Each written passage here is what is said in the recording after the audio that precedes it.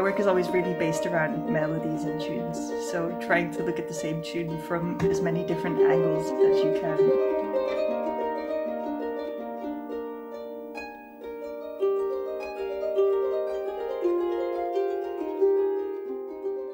Hi, Romy. How are you doing today? Hi, I'm really well. How are you?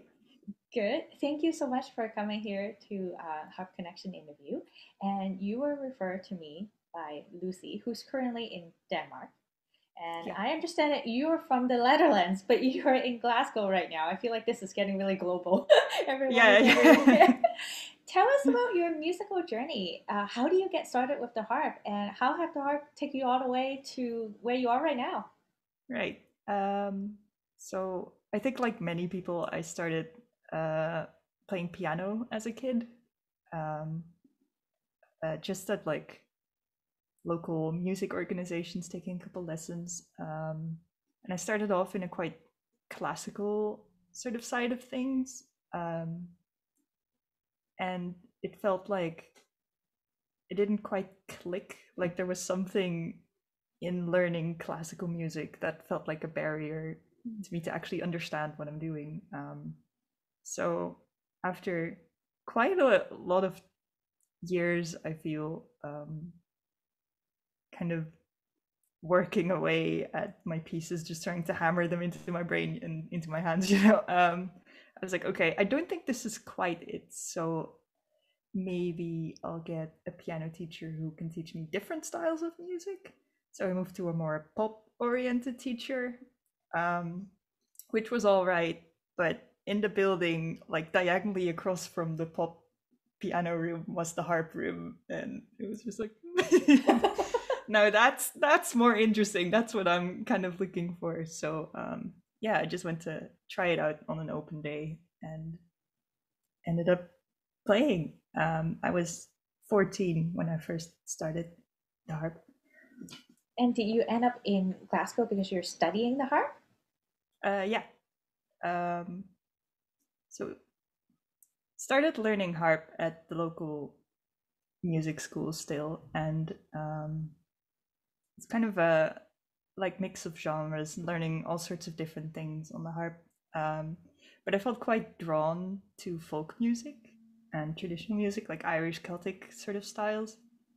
Um, and when I was, I think, 18, um, there was a um, opening at a harp shop in the Netherlands called the Zingende Snaar. It's a really big showroom of all sorts of harps. It's like paradise to go to. It's really good, and they organize loads of workshops and concerts all the time. It's really amazing. But they had just moved to a different location, and to celebrate, they had harp workshops from a harpist called Cheyenne Brown, and she taught Scottish music. She came over from, she lived in Glasgow at the time. And she herself is from America as well, so the internationalism continues. Yeah. But yeah, a lot of people really, really enjoyed learning Scottish music and learning by ear and by memory from her. So what ended up happening is she started coming over every month or 6 weeks or so, just all the way over from Glasgow Wow. to this little corner of the Netherlands to teach a bunch of people over the weekend. And um, yeah, just growing and learning folk music. I thought, I want to do more with that, but I don't know where to go for it. And it turns out Glasgow is where you go for it. That's great. Yeah. Um, so I ended up applying to the conservatoire in Glasgow to study Scottish music on the harp. That's And I did. fantastic. So you started in Netherlands, and then it leads you all the way to Yeah. Glasgow, where you are right now. Yes. And you were the Audience Award winner and also the second place in the Dutch Harp Festival World Competition 2021. Actually, Yes. one of our team member, Angela, noticed your performance in there before you were even referred to us. So when she knew that you were sent to us, she was more than excited to learn that you were going to be our next guest.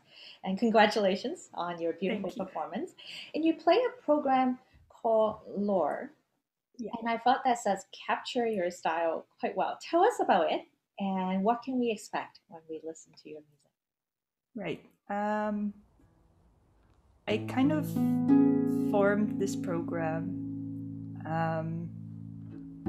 The original concept for the program was for it to be about storytelling through music, and like how when you play traditional music, it's considered good form to know about all your tunes and where they come from and like any historical significance they have, and the way that stays interconnected with it. So that was the first sort of draft of the program. Then the festival itself got delayed by a year. And during that year, I kind of reshaped the idea of storytelling with music, and I wanted to make it more personal to me. So instead of really like big stories of like battles and wars and loss and kings and queens and those sorts of things, I wanted to make something that was really a lot more personal. So I wanted to play some music of Scotland because, like, oh, this is my home and this is where I sort of settled. Not just for music, but just as a new home for me. But I also still like playing music from the Netherlands, which is quite historical, and staying connected to that. And then in between that, there's my own compositions, which are not necessarily connected to either place, but in a way they are. So yeah, I kind of wanted to put together a sort of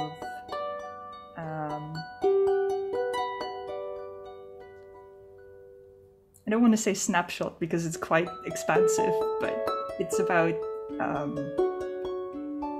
life and being where you are and connecting with the people and the places. Yeah, because in your website, you said that you like to write music inspired by story, nature, artwork, and small things in life. So I feel like this program is a depiction of sort of that mentality that you hold towards Yeah, music. I feel like when you list it like that, I feel like making that program felt like I could really clearly define what the things were that I want to do with my music and what I want to write about. Because before that, it's like, oh yeah, I just write stuff, about things, I guess. But yeah, suddenly getting that really clear picture of, oh yeah, this is actually what I'm doing. I didn't realize before. Yeah. So that must be a really good experience for you to have that competition to solidify your Yeah. style.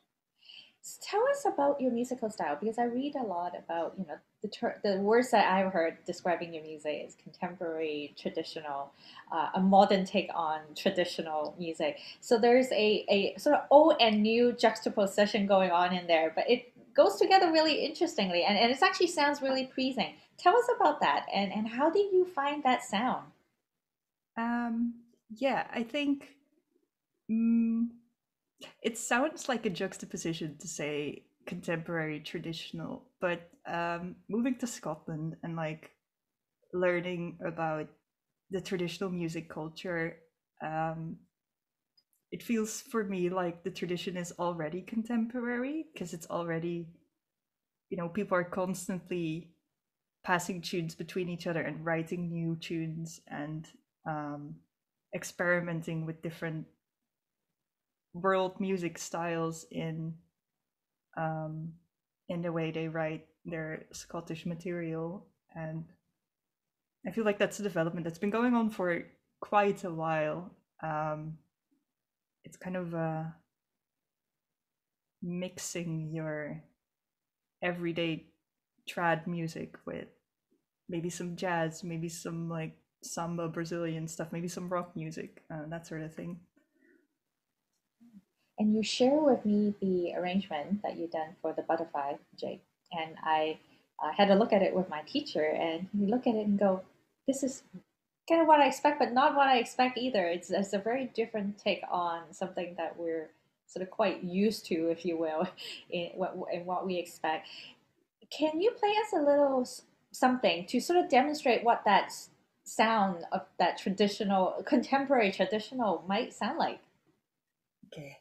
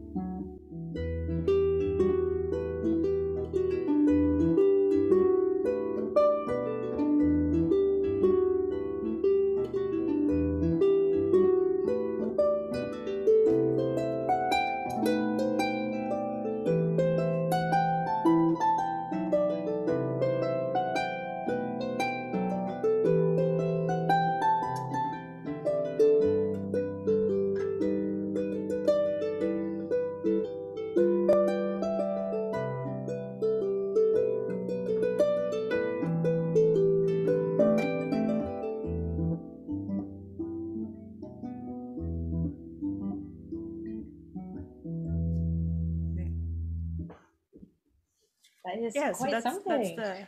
that's the butterfly you just talked about.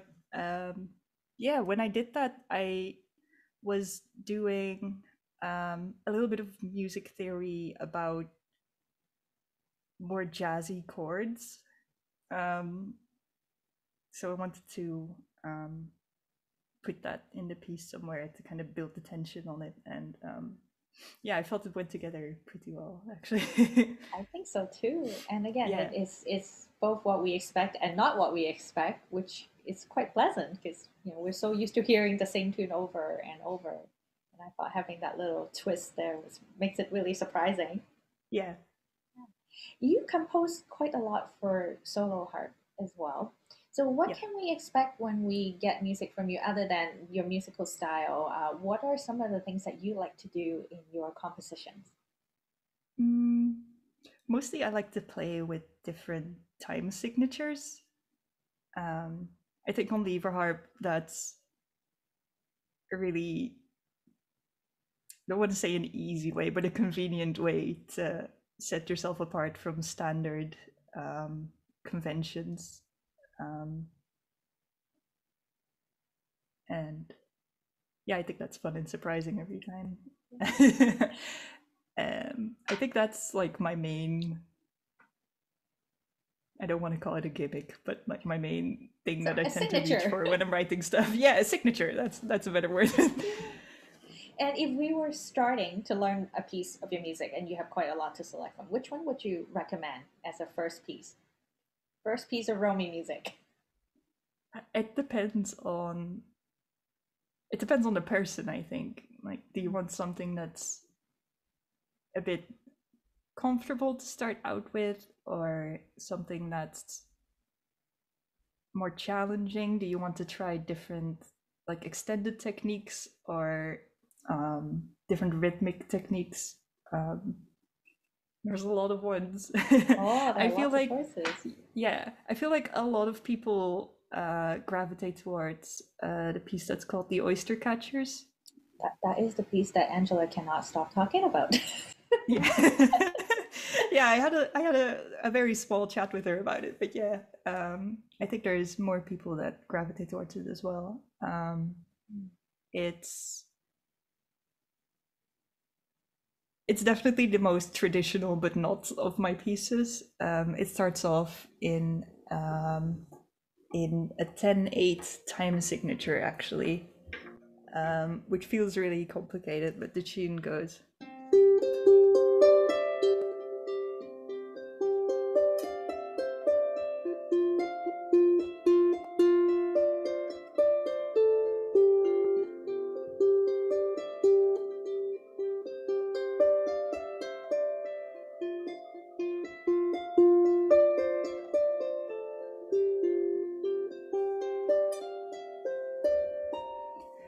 Um, so yeah, it's a more it's a different thing to be counting, because mm, if you want to be really strict about it, you're kind of counting to 5 each time instead of to 4 or to 6 or to 3.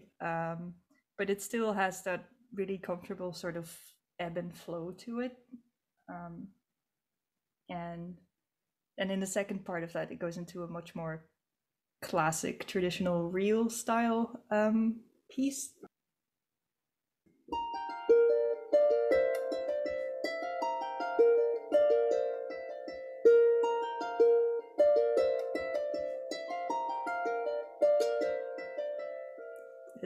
It's really inspired by very traditional Gaelic sung dance music.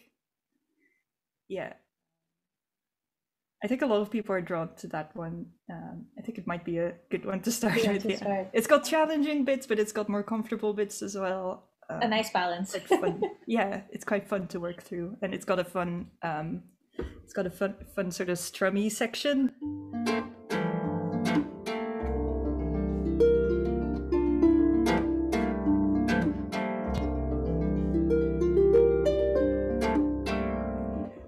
Which I think a lot of people will find fun to learn. Yeah. And there's that's oyster solo harp catchers. version for oyster catchers, but there's also a trio, that version that you have written for the Willow Trio, which we will talk with them very soon. So for the audience who are interested in learning about this piece in the ensemble setting, come back and check it out, and I will get you to talk about the difference between writing for solo harp and the trio later in our second conversation. Yeah. Thank you. Stay tuned. Yes, stay tuned. You seem to have a very good idea of sort of how you want to approach your music now, but I imagine that is not something that just all of a sudden come to you. What does creativity mean to you, and how do you harness that creativity to find your own sound? I think there's a lot of experimentation and a lot of trial and error sort of involved in developing your sound. And what you just said really resonated with me. I've heard somewhere that for every good idea, there's probably 10 bad ideas that you come up with before you have a good idea. So when you say there's a lot of trial and error and experimentation, I can really see that. And how do you keep your momentum and energy to sort of keep trying for a new sound? Do you have any suggestions for us who are also looking to find our own sound with the harp? My work is always really based around melodies and tunes. So trying to look at the same tune from as many different angles as you can. Like, what happens if I put it into a different key? What happens if I put it into a different time signature? What happens if I pick chords that don't match it at all? Like, where does it want to go? And a different part, I think, is also listening to a lot of different things. And when you're working on a new piece, try to make it's almost like making a corkboard of inspiration pictures, but it's pieces of music that you like the sound of. Like maybe it has a passage in there somewhere where you really like the way the chords develop, or a specific technique that the musicians use. It can be any instrumentation, really. But yeah, try to really consciously think about the qualities that you want the piece you're working on to have. I like what you described there. It reminds me of us photographers doing a mood board for a photo shoot, and we'll have different clips of things that inspire us, and we put it together. Yes. And you're doing it with sound, essentially. Yeah, exactly. That's exactly it. Oh, that's fun. And is harp the only creative outlet you have in life, or do you have other creativity outlets as well outside of music? Because it seems like you draw a lot of inspirations from different things around you. Yeah, I've started doing some painting. Again, for the Willow Trio, we needed some covers, and I just had a really clear picture in mind of what I wanted it to look like. So I painted it, and I was like, okay, we need 4 more for the rest of our EP, so I had to paint the rest of them as well, just to stay really consistent in it. But yeah, I'm really enjoying that. I like to knit. Oh. Yeah. Which I don't know how creative it is when you're just following the pattern, but I do like coming up with different things. I There's think I'm always the quite, colors that you can play with, which yeah. I love in knitting. Yeah, exactly. I think generally I'm quite visual. Some of my pieces I've actually based on somebody else's art and thinking about how I can take the visual qualities of it and translate them to music in some way. So it was like ink and sort of watercolors or like more textured painting styles, or maybe might be like a sculpture or an entire scene. Um, I like to take visual elements and put them in music, but I guess also the other way around, creating visuals and then seeing how I feel about that. Um, yeah, I guess I have some creative outlets, but what I try to do with my non-harp outlets is I kind of want to keep them for myself, like non-performative. Right.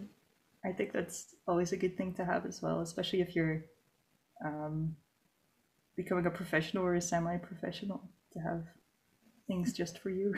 Yeah, that makes a lot of sense.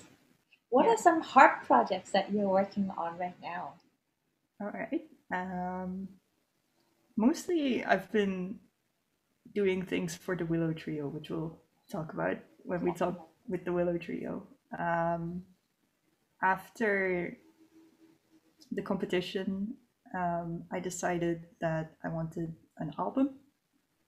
So I have most of the repertoire, which is also things that I played in the competition. But I'd like to just make a few more pieces to kind of round it out and really get it exactly how I wanted. So I've been working on that. Um, yeah, I think that's mainly it. Writing some new things. And I have a curiosity question because I see a dusty string harp next to you. And I've Yeah, always been interested in talking to people about dusty string harp because I use dusty string. How did me you get too. to learn about this brand, and how did you get one all the way in UK? Not that it's not available, but I've always liked talking to people about dusty only because I love dusty. Yeah. So that first traditional Scottish style teacher, Cheyenne Brown, she plays a dusty actually, and um, before she became my teacher, I really admired her playing from afar, and I was like buying all her CDs and watching all her YouTube videos. And then she became my teacher, and I was like, whoa.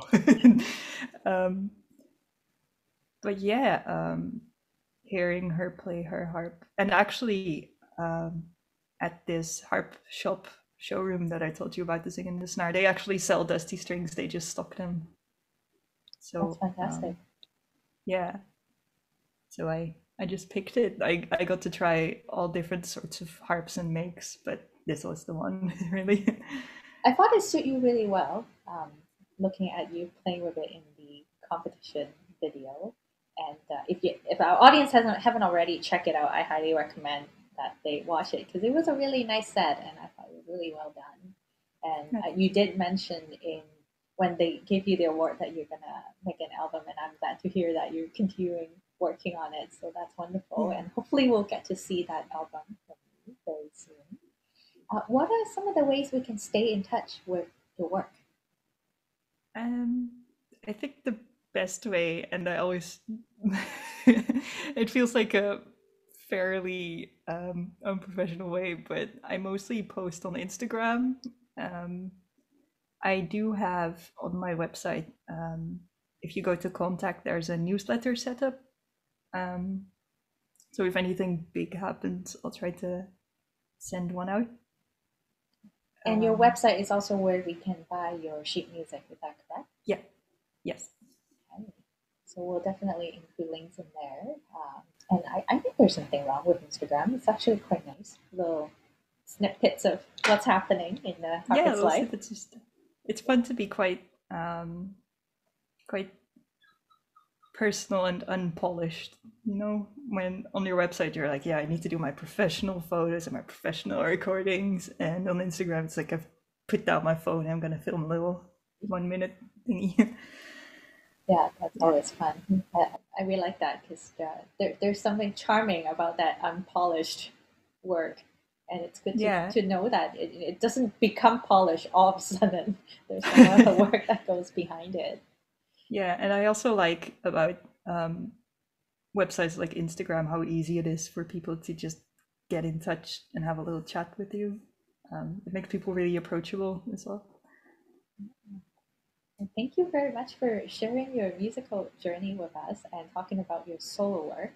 And we'll be talking to the trio very soon. So I look forward to talking to you in a different context, in a harp ensemble context, about your Yeah, work with the Rio Trio. And meanwhile, good luck with your songwriting. I'm looking forward to hear your first album. Hopefully that will thank come you. out in the near future. Yeah, thank you so much for having me. This has been great. You're welcome. We'll talk again very soon.